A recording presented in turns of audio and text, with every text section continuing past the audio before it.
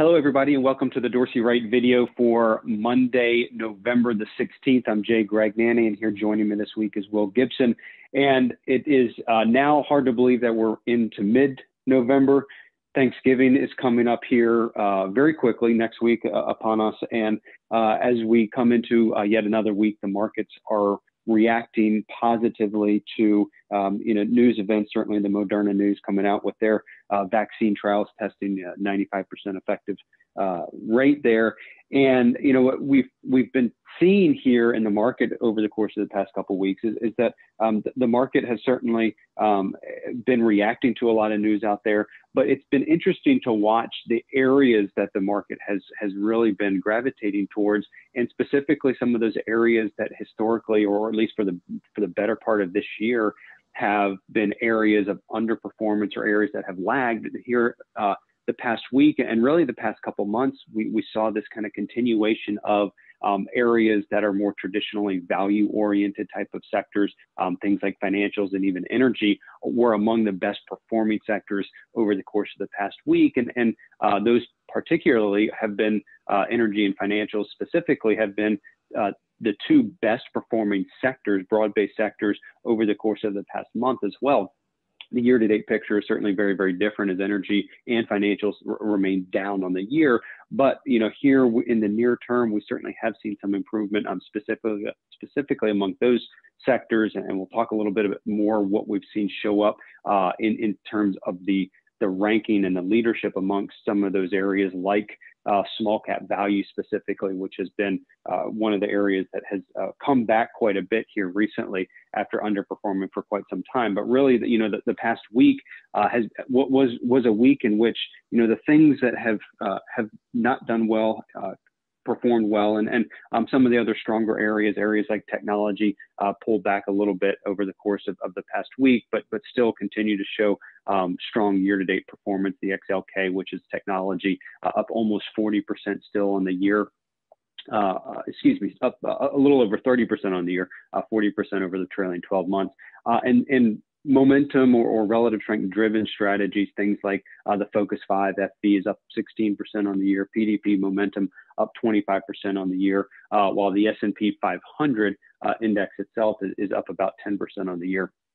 But we certainly started to see that gap narrow a bit in terms of the leadership trends and the likes of the more value oriented areas, and even some of the size effect. I mean, large cap, it has certainly been a very large cap dominant market so far this year. Over the course of the past couple of months, though, you've seen that begin to tighten, even to the extent of like the S&P 500 equal weighted index. It was up about 5% over the course of the past week, which is done pretty well there, and that performance spread of equal weight versus cap weighted has come down quite a bit. But as we kind of look at some of the point and figure charts, we've seen some very positive developments across a lot of indexes, a lot of charts out there. As the market continues to try and push towards new highs. Yeah, Jay, that's right. And I believe the charts that we're showing are just a visual manifestation of that. We aren't showing the Nasdaq composite, the Nasdaq 100, or any of those large growth charts this week. We're showing the Dow and the Russell 2000. As you just mentioned, the Dow is edging towards that 30,000 mark. It's already hit a new intraday all-time high. So that's something that we'll be watching on the chart, that of which would complete a actual bullish catapult on that 200-point scale, well above positive trend as well. And then similarly, as you talked about, it's been a large size dominated market. We're seeing that performance gap close as well, highlighting the Russell 2000 on the right, the investable ETF or investable product, IWM, also pushing to a new intraday all-time high at time of this recording, also well above positive trend. So to the point of that, we are seeing that performance gap close from the names that lagged on the year are outperforming on that near-term basis now. Call it maybe a bit of a laggard rally, laggard outperformance, leaders cooling off, a lot of synonymous ways to put it. And maybe just to put some numbers behind it, Nasdaq Composite is up almost 32% through the year. That's through Friday. S&P is up just under 11, and the Dow is up just over 3. However, on the last page, as we saw in the past 7 days, Dow's up over 4%, S&P's up over 2, and the Nasdaq Composite's actually down about 0.5%. So just based off the charts that we're showing this week, the performance that we've seen, certainly seen that performance gap close on that size as well as just general leadership perspective. However, if we go one step further perhaps and look at some of the size and styles on the asset class group scores page, we do not see any material rotations from that macro perspective just yet. We still have our growth camp at the top of the asset class group scores rankings. Small cap growth currently number 1 with a 4.91 average fund score. And then at the bottom, we still have money market. However, an interesting note here, which we were talking about before, Jay, is that all of the size and style groups that we're seeing right now are actually above that technical kind of sought after acceptable range of 3.0, speaking to the recent breadth in the market across all size and style groups, albeit that we are seeing the most recent strength from your small values, the mid values, some of the blends as well. However, by and large, it's general participation.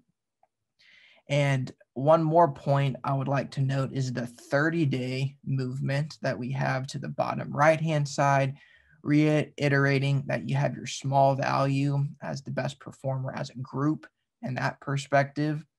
But note, money market is still at the bottom. We aren't seeing a pure rotation out of that per se. But by and large, breadth, positive action, yet no material size and style shifts just yet, Jay. That's right. You know, that's pretty interesting. And I don't know, I'd have to go back and look kind of historically, but, you know, the fact that we're seeing all of the major style boxes across the U.S. equity market having scores above 3 mean that all of them are viable. There's certainly, you know, you see small cap growth has the highest score. So that you know, the growth and the mid cap growth and large cap growth. So those would be the things that are continuing to dominate the leadership areas. But the fact that you're seeing mid cap value, large cap value, small cap value all have scores above 3 means that they're all viable options today. They're all what we would consider to be technically sound areas of the market. And so as you're putting new money to work, looking to allocate, I mean, certainly those areas are very much viable, very much in play in terms of having strong technical pictures as it relates to their general group. So, you know, that is certainly something important. And I think to your point of, you know, that just kind of speaks to the breadth that we've seen in the market. And that kind of carries over into what we've seen within Dolly as well, seeing U.S. equities move back up to number 1 back in August. But the signal count, the tally signal for U.S. equities has continued to grow. And really here over the course of the past month, we've seen that tally count that is 298 for domestic equity. So that means that amongst the domestic equity representatives within Dolly, they account for 298 relative strength buy signals within the Dolly rankings. There's about just shy of 1,100 signals that are up for grabs within Dolly. U.S. equities accounts for about 27% of all of those buy signals now, with 298, and that has grown that jumped by about 26 signals here just over the past few weeks. So you know, and a lot of those signals came from those areas like small cap, as the small cap areas, you know, have come along, have started to participate, seeing some new relative strength buy signals out of the small cap area. Is something that we've seen continue to push that signal count for U.S. equities higher. One of the other stories, though, within Dolly that we've been keeping a close eye on has been international equity. And while U.S. equities has picked up a number of buy signals, international equity has actually seen the most improvement in its signal count, picking up almost 50 new buy signals here just over the course of the past couple of weeks, moving that asset class. So international equities is now the 3rd ranked asset class within Dolly. And that's kind of been a very similar story to what we've seen in the U.S., where internationally the leadership was pretty narrow for quite some time. Not looking at, while the U.S. market, obviously, the large cap, the growth had been the dominant area, as we've seen some broader participation, as we've discussed, in the small and mid cap area. You've seen something similar internationally too, where internationally you saw some very, very concentrated leadership amongst things like China and Taiwan and India. So those areas were amongst those leadership trends, but you've seen that expand out a little bit. Asia Pacific region in general is an area that continues to have good strength, but you've seen some of that leadership, some of the movement within international has expanded out a little bit more to even some more developed countries like Japan and the Asia Pacific region. With the improvement in crude oil prices that we've seen here recently, you've also seen some improvement amongst some Latin America economies like Brazil as well. Brazil, that chart, the point and figure chart for the Brazil ETF EWZ, recently moved back into a positive trend. So the fact that you're seeing that that expand out, the movement, the rally within international equities is continued to expand out to the point that the cash percentile rank for international equities has dipped below 50%. And what that means is, if you think about a ranking system, so if you were to lay out all of the countries and regions around the world, and we throw in a money market proxy in there, that cash percentile rank tells us where that money market proxy falls. And right now it's at 44.8%. So it's just below the halfway point, which means now, for the first time since the February-March time period, the first time now that more than 50%, or a majority of the international representatives that we're looking at, are ranking above cash. And so, that is just speaking to, again, the broadening out of that rally that we've seen. There's more options within the international equity space now that are ranking above that money market proxy. And we're continuing to see that number downtick. So the lower that number goes, the more positive it is for that asset class. And you can even see there on the screen, domestic equity, the cash percentile rank is down at about 12%, which means that there's a vast majority of the U.S. equity market that is above money market today, about 82% of the U.S. equity market ranking above that money market proxy today. So, that'll certainly be something to watch. But, as you're thinking about, again, if you're putting new money to work or looking areas, U.S. equities is certainly still the dominant trend, but international equities, there's a lot of positives going right now for international equities. So that is certainly an asset class that we would look towards and look at taking some exposure if you don't have some, or even underweighted. The fact that international equities are now up in the top half is a positive sign for that asset class. So with that said, obviously a lot going on positively for equities. Another picture and another indicator that we've monitored for quite some time and looked very closely at this year has been trending indicators, and one specifically looking at the percent of stocks in the S&P 500 that are in positive trends today, moving up close to where we were in the highs, up at 82%. So basically, if we look at all S&P 500 stocks today, 82% of those stocks are in positive trends.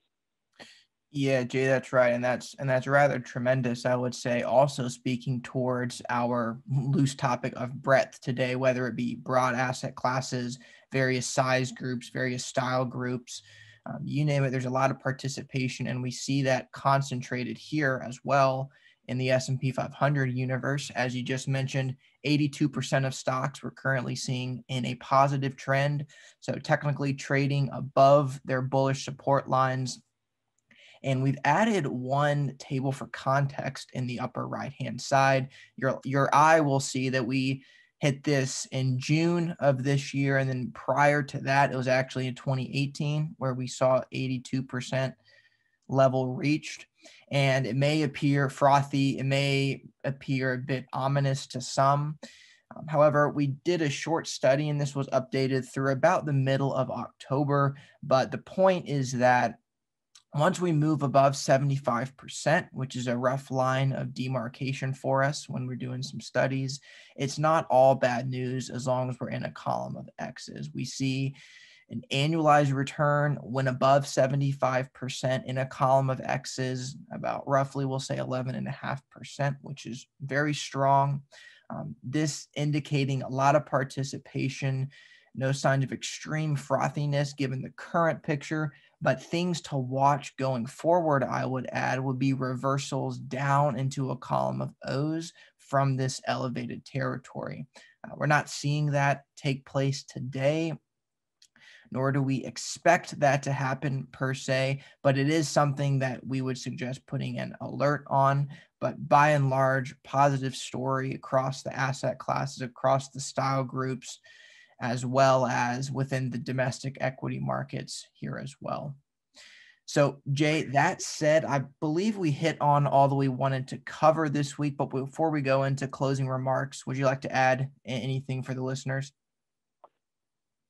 Yeah, I mean, I think that fact that you're seeing a majority of stocks, S&P 500 stocks in positive trends today is certainly a positive sign. Historically, when you see these PT indicators, so this is PT SPX, or if you even look at like PT NYSE, so percent of stocks on the New York Stock Exchange that are in positive trends, historically readings above 50% have been healthy signs for the market. And basically what that means is, if those numbers are above 50%, then it tells us that a majority of stocks are in positive trends. And those have historically been generally positive signs for the market. So as you mentioned, it's always a great idea to set alerts for potential action downside, like a reversal down in the PT-SPX would be something I'd want to know about, something that you want to be aware of, just to make sure if you're holding some of those individual stocks, and making sure those are not the names that are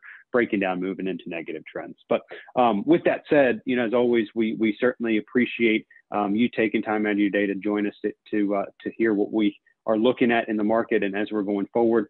If there's anything that we can do to help you in your business, please don't hesitate to reach out to us. Phone numbers, email addresses are on the screen there.